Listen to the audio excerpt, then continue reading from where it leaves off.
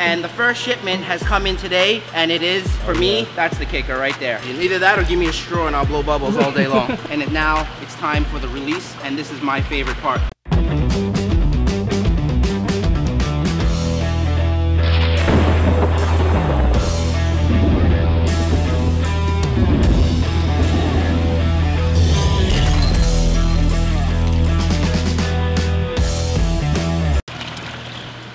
What's up, everybody? Welcome back to another episode here at Predatory Fins. If you guys are wondering why it's me today, well, Rod's not here. He's not here, and I'm not gonna abuse Bob because I don't like to abuse people. But Rod is somewhere very important sourcing fish for us, right? And the first shipment has come in today, and it is the tiger muskies. Come check it out. So this is the first time I've ever seen this fish in person. I know that it's a native North American fish, and it is a man-made hybrid, I believe. I never understood the beauty of these. Rod has always been saying, oh, I've been looking for these fish for years now and never been able to find it. And we finally were able to find somebody that just happened to have a batch. So we got lucky, and when we get lucky, you get lucky. So, but these are definitely amazing. What do you think, Matt? They're awesome. I think for anybody who likes monster fish, these guys get big. I think they get to like 3 or 4 feet, if I'm not mistaken. But the beauty of it is that pattern, that gold body with the tiger stripe. You can show them a photo. Oh, yeah. It's amazing, amazing fish. And even at this size, that pattern is awesome. For any gar lovers out there, I mean, you can't beat this thing. Look at that pattern. You can see it already from the top, but let me try to scoop one out. And you see, it's already starting to develop into the stripes. So as it gets bigger, it starts to develop finer lines and finer stripes. And you see all that gold glistening scales. For me, that's the kicker right there. I love fish that are golden colored, yellow, and shiny fish. It's definitely a big plus for me. So we're here acclimating it now. Typically, these are cold water fish. And what we do here is we're gonna slowly, I was going down. We're gonna slowly bring them up, bring the temperature up. Over time, get them close to 80-degree water, where now they'll be good in your tanks at home. For you guys out there that have outdoor ponds, these can go right in there, no problem. Beauty about these farm-raised fish is they take pellet food, which is great. This is a first for me. I'm learning. We're acclimating them very slow. I got my most valuable tool of this whole acclimation process here, and it's this cup. Believe it or not, it's this cup. Given that, you know, everything that we have here is so high-tech, but we're not set up yet. So back to the old school, right here. So if you guys were wondering, I'm acclimating like this. Nice, high, slow drip. It creates oxygen at the same time. Of course, we already floated the bags for a while already. Oh yeah, it's been a long process. Yes, it's been a long process. We're going really slow, especially I believe these fish came out of ponds. So when they're coming out of ponds, we want to take extra care in going much slower in acclimating the fish. So we're almost done here. If you want to come take a look over here real quick, because at the same time, I got to keep up with this. I got to constantly add oxygen into the water. Good thing is, I don't think these fish need very high oxygen content. So if you guys are wondering what these are the barred muskie. I guess they get bars when they get older. I don't even know. You could kind of see one long one, but oh, that guy a little bit. Okay, so we actually have 3 types of muskies here today. We got another one right there on the floor. We'll get to that in a little bit because I just don't want to open up too much and have too much going on at the same time. Right now, they still have oxygen in the bags, so they're good, right? Yep. But once we open too many, I'm gonna be running around with my trusty tool here, creating oxygen. Either that or give me a straw and I'll blow bubbles all day long. And I don't think I can do that. But when we get to those spotted, they're really nice. So it's basically your musky or pike-shaped fish spots.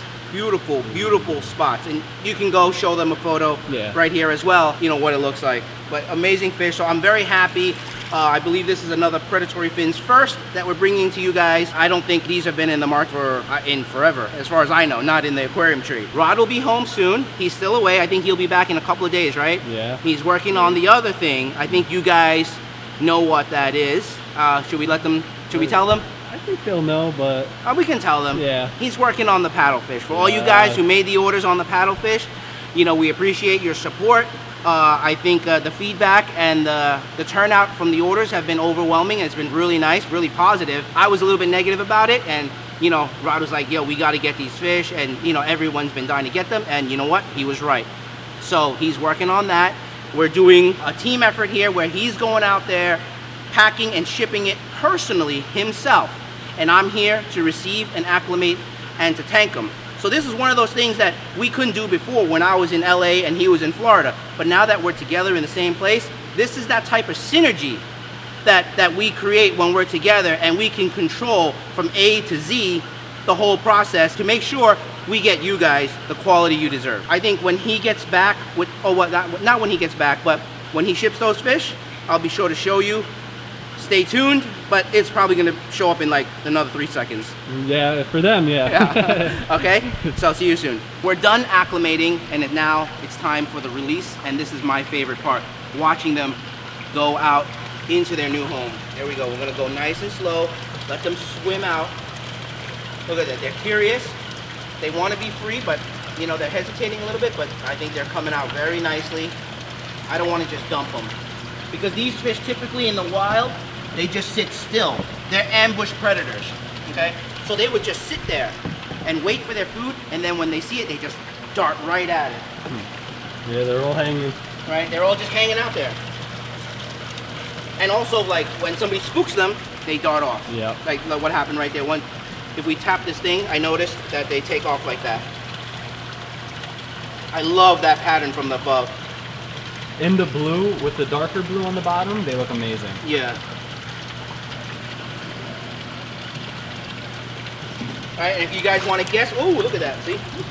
If you guys want to guess how many pieces we got, you can put it in the comments below. Oh, yeah. How's this? The person that comes the closest within 10, right, will be more fair. Okay. Within 10 pieces. If you're the closest in the comments, I'll give you a free one. That's my guarantee. I like that. There's a challenge. They see here, including the little guys. And you can't use that trick that Matt just used on me. I asked him to count the fish before. Okay, you know what? Do whatever you want. But what he did was he took a picture of it and he started counting them in a still photo, which wasn't quite fair. But, you know, I think it's too hard to do, because I don't think we gave him like a real view of the whole thing, right? Yeah, so we have a chance. Yeah, no, for them. Well, if they can count it like this, coming out like this, you know what? I give it to them. Yeah, no, that'd still be hard. Really hard. It looks like a bunch of sticks when I zoom out, just sitting in the water. Well, look at that. We're all good. For the sake of being accurate for the website, though, how to do it. Okay. Yes. All right, so we got to get working on those spotted. Yeah.